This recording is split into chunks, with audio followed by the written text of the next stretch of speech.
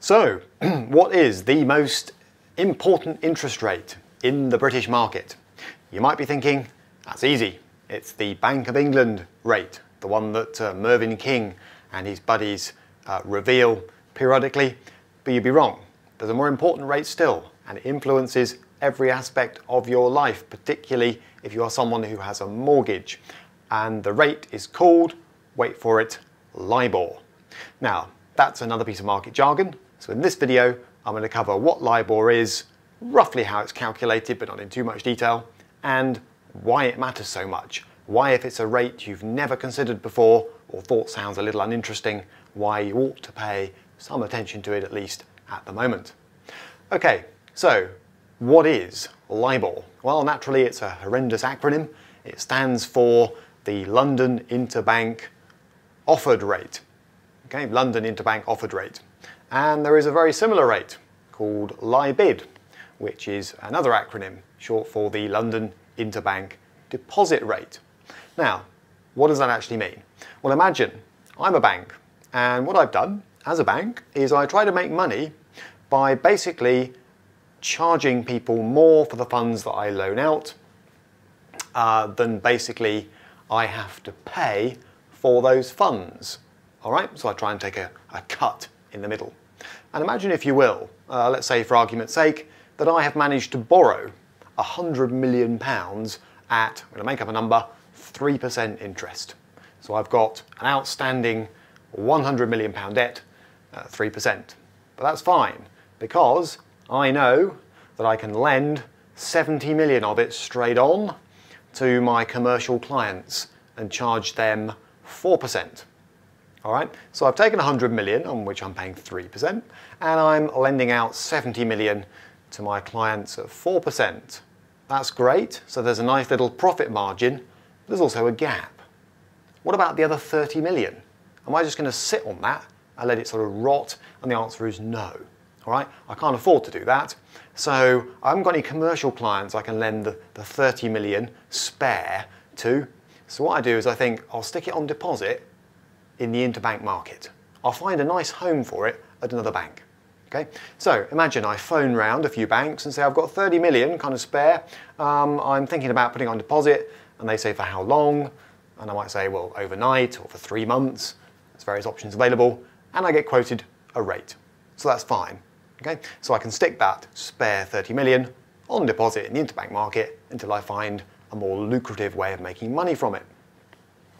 Now, that's going on all the time. So imagine there are banks thinking, well, I've got a shortfall on my books, I need to borrow a little bit of money overnight in the interbank market, i.e. from other banks, okay, for 1 month, for 3 months, overnight, or I might need to deposit money in the overnight market or the 3-month market in the interbank market. So there are banks all the time looking for a short, hopefully low-risk way to kind of square their books, if you like. Some of them are borrowers, some of them are depositors, and that's where the interbank market comes from. Okay? And naturally, because the interbank market features banks lending and borrowing from one another, banks are supposedly, let's ignore the credit crunch for a moment, meant to be high credit-worthy institutions, so rates in the interbank market tend to be pretty competitive. All right? So how does that link to what I said at the start of the video? Well, there is a thing called the London Interbank Offer Rate. Here's how it works. All right, it's a crucial rate, and I'll explain why in a moment.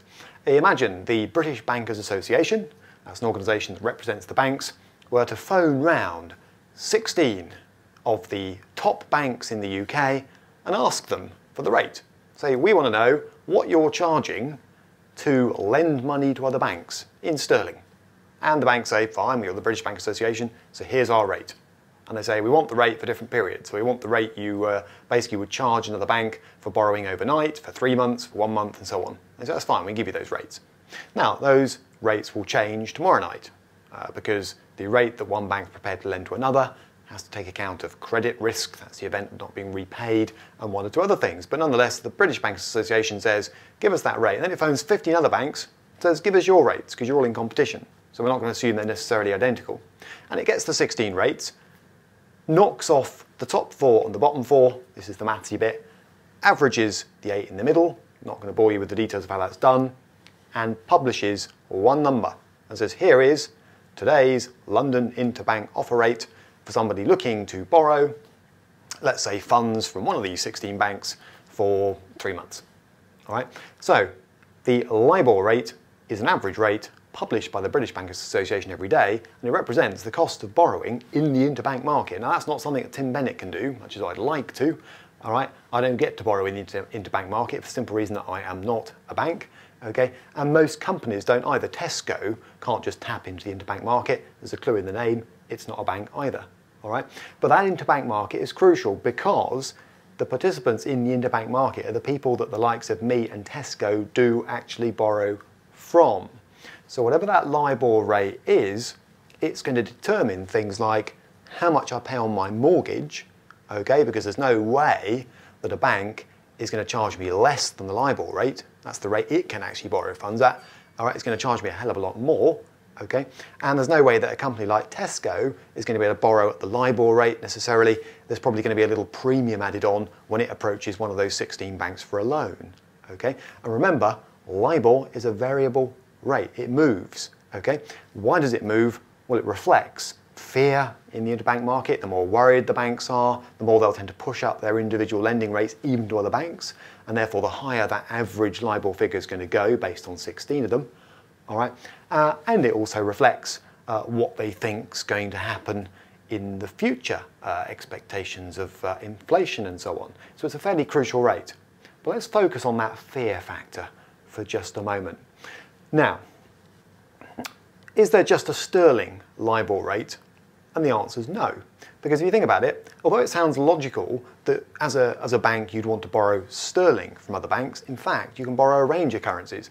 It is possible in the London interbank market to borrow euros from other banks as a bank, to borrow dollars from other banks as a bank, okay? And therefore you have rates known as, I suppose not surprisingly, Euro LIBOR. That's the amount being charged as an interest rate in the interbank market to borrow euros, okay? And you have dollar LIBOR, all right? And that dollar LIBOR rate for 6 months, that's the price of borrowing, if you like, or the average price of borrowing dollars from a London bank over a 3-month period, is the one that the Federal Reserve has recently been targeting. And the reason for that is it's getting nervous, okay? So here's why LIBOR matters. Okay. Basically, remember, LIBOR is set by the commercial banks that operate in the London market, so it doesn't have to be the same as the Bank of England rate. And indeed, it isn't. Right now, as I shoot this video, okay, the Bank of England rate is around 0.5%, and sterling LIBOR is double that. Okay.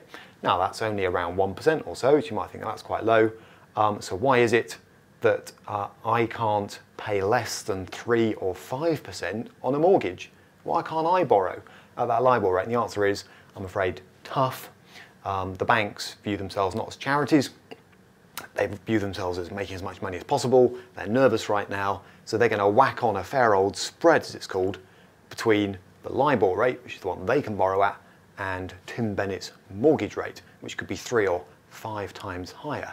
And the higher LIBOR goes, and it is creeping up at the moment, the higher those mortgage rates are going to go too. All right. So when LIBOR starts to move, you want to get in and fix your mortgage as quickly as you possibly can, some would say. Okay. Now, in another video, I deal with can the Fed save Europe. It's also worth just bearing in mind, you will see a lot of commentary on the euro and dollar LIBOR rates, the dollar LIBOR rate in particular, and just a reminder as to why. It's because that is the rate that the Fed has been trying to do something about, okay, with its recent move to open up the dollar swaps market. As I say, I do deal with that in another video, and that rate represents what London banks are charging each other to borrow dollars over typically a 3-month period. Okay, so in summary, we have this vital rate in the interbank market in London called LIBOR. It's vital because it represents really the commercial minimum rate available in the London market for borrowing, primarily sterling, but also other currencies like dollars and euro. In that sense, it matters more than the Bank of England rate, and it's often different to the Bank of England rate. When LIBOR starts to rise, fear is stalking the market like a big stalking thing, Okay? And the final point to bear in mind is this. LIBOR by itself doesn't mean much. Most numbers don't. So if someone says, well, LIBOR is now 1%, Tim, in a way you could say, well, 1% compared to what? Okay, well, I've just said compared to the bank rate, but what else? Are there other rates in the global market like LIBOR? I mean, do the Americans use LIBOR? The answer is no. The Americans have their own rate, which I'm going to cover in another video, by the way, coming up soon, called the overnight index swap rate. Sounds a little bit horrendous, definitely needs another video, okay? But what people like to do, in a nutshell, is compare the London LIBOR rate, which is a purely commercial banking rate, with something like that overnight index swap rate in the States, which is influenced heavily by the New York Federal Reserve Central Bank. And when the gap between those two starts to widen, people start to get nervous, all right? And just to indicate what's happening at the moment, okay, that gap is roughly 9 times what it was, okay, just a matter of a few years ago, all right? So, in my next video, I'll take that last point on in a lot more detail, but the message from this video is if you've never considered LIBOR to be an important rate before, now would be a good time to change your view.